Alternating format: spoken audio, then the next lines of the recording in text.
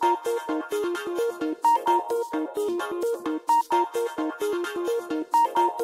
Freedom from Religion Foundation scored a huge, unanimous victory for state church separation and for 22 families in Chino Valley, California this week. We stopped a public school board from imposing prayer on other people's children. I now reconvene to the regular meeting of the Board of Education. So this school board has essentially been taken over by a local megachurch. And between the Bible readings they had, now I make known to you, brethren, the gospel which I preached to you, which also you received. The proselytizing. So I would really urge everyone that who does not know Jesus Christ, go find him. And the prayers. Lord, our country is making some big mistakes these days. Lord, we pray for your mercy. The school board meetings resembled something more like a church service. So back in 2014, we sued the school board after asking them nicely to stop all these problematic issues.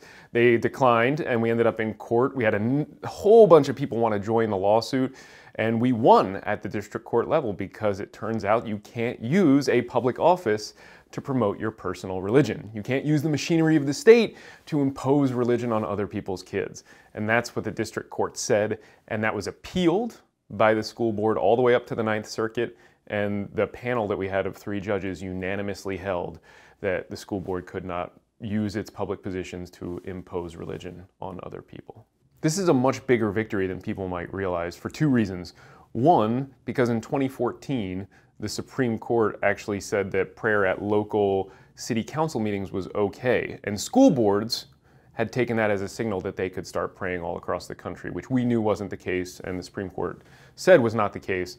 So this actually kind of puts a stop on the advancement of state church violations. And the second big reason is because we're upholding the First Amendment, and anytime that can be done, it's a great thing for every American citizen. This case cost the school district $200,000 at the district court level, probably about the same for the appeal. That's $400,000 that could be much better spent by a public school district.